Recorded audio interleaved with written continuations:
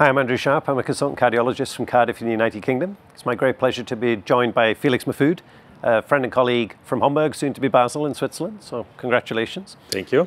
We're here at EuroPCR and we are talking about renal denervation. So we've got packed rooms here. There's a lot of interest, and that's partly stimulated by the recent inclusion of renal denervation as an approved therapy in the document of the ESH, European Society of Hypertension, in their guidelines of 2023. It's now approved for routine clinical use in Europe. And it's also been approved by the US FDA for routine treatment in the United States. So this has been a long, drawn-out period of our careers, right? We're talking 12, 13 years of trying to build the sham control evidence that's led to these approvals. We're now at the practical stage. Yeah. So we're going to talk a little bit about the practicalities of running a service. So how do you select and work up patients in order to get the right patients safely into the lab for renal denervation?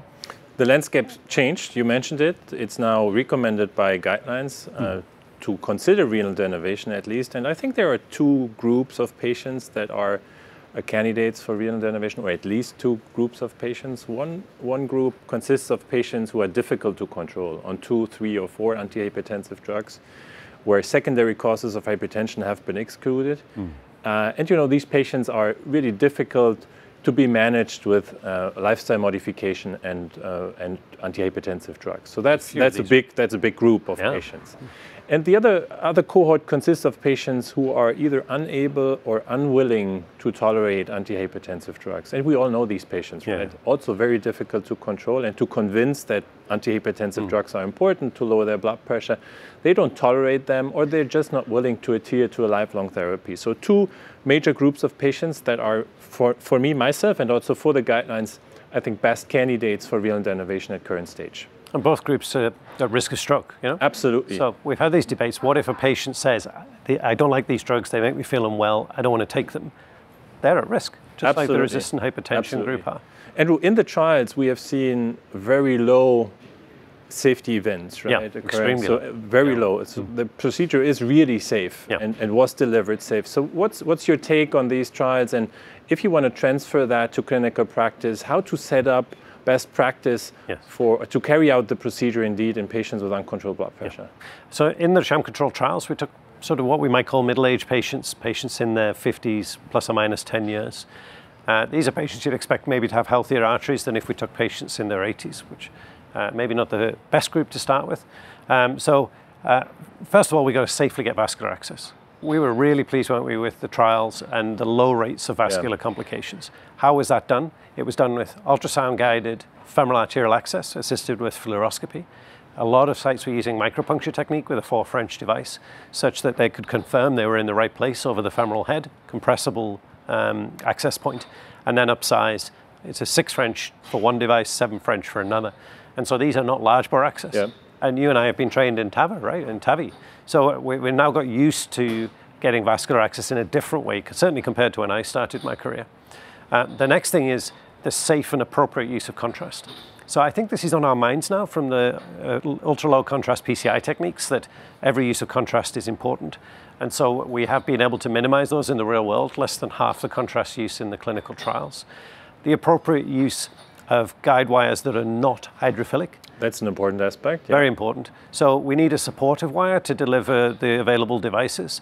But what we don't want is something like a Whisper Extra support. We don't want a super slippy wire that's going to be poking into the end of the arterioles of the renal bed.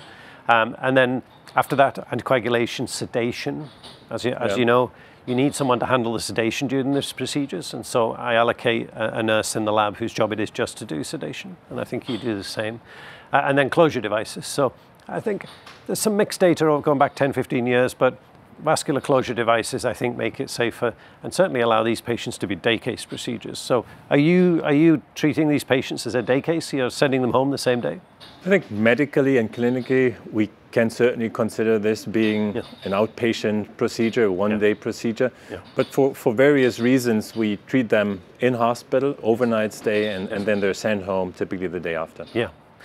One thing I should mention as well is if you have a heavily atheromatous renal arteries, they're not the good candidates for renal denervation. If you've had previous stenting, I know we've got some research data suggesting that as long as you're outside of the stent, that's okay, but we don't want these. What we want people to take at the beginning of their programs are patients who've got nice straightforward renal anatomies, who've got either resistant hypertension or uncontrolled hypertension with drug intolerance, and just take pretty much vanilla patients, straightforward patients.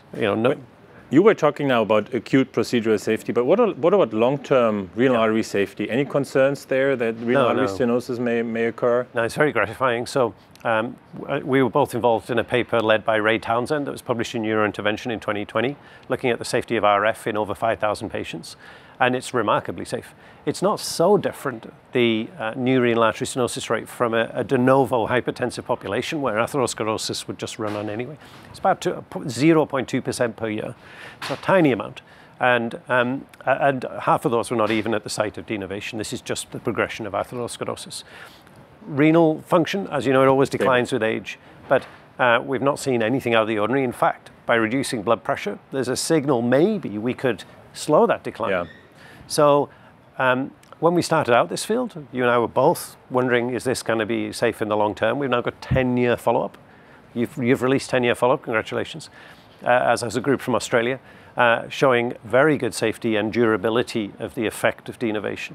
So no indication of reinnervation, right? Regrowth of nerves, which may then cause a secondary rise in blood pressure, which is reassuring, not only for us, but even more so for patients. I mean, ultimately, it's about blood pressure, right? And it's coming down and staying down. And we've now got 10-year follow-up. So if people out there are setting up services, how should they follow them up? How do you follow them up, and how would you recommend they follow them up? So we typically see these patients 3 months after the procedure again, and then on a yearly basis. It's, the procedure is really safe. Renal artery stenosis, as you mentioned, the risk of renal artery stenosis is very, very low. Probably at the risk of natural progression of renal artery stenosis in hypertensive individuals.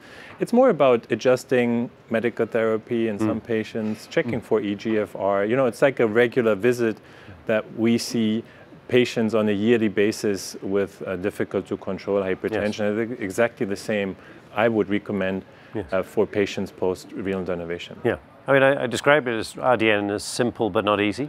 In that you've got to work to set up the structures, and then it will work on its own. Absolutely. But you've got to be trained properly. You've got to be in a team. You've got to focus on the right selection, the right patients, safe procedure, good follow-up. Okay, so thanks very much. Thank you, Andrew. We're going to be a lot more conversation about this at this conference and in the years to come. This is now a clinical procedure. If you're interested, get involved, form a hypertension team in your hospital, get trained. There's a lot of patients out there with uncontrolled blood pressure that need new options. Thanks very much.